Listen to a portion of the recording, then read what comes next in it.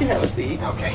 This clinic in West Palm Beach provides 24/7 readily available treatment for people ready to get help with substance abuse disorders, regardless of their ability to pay. And now free Narcan is being offered without a prescription. Many of our patients reach long-term sustainable recovery, but in order to treat them, they have to survive. Narcan save lives. Officials with the Healthcare District of Palm Beach County say patients no longer need to ask for Narcan. They can just grab it and take it on the go. I believe that everybody should carry this with them with the epidemic that's going on in our country, because even if you don't suffer from a substance use disorder, you might save a life of somebody who does. They say Narcan, which is used to reverse an opioid overdose, is safe, has no side effects, and easy to administer.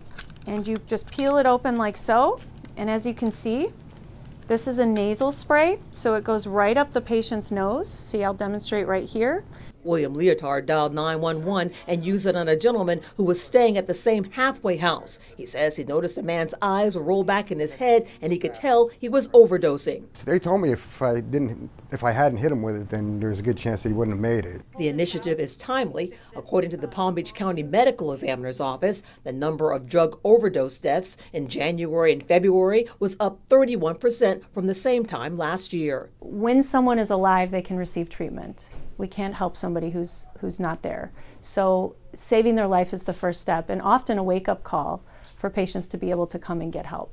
In West Palm Beach, Angela Rozier, WPBF 25 News.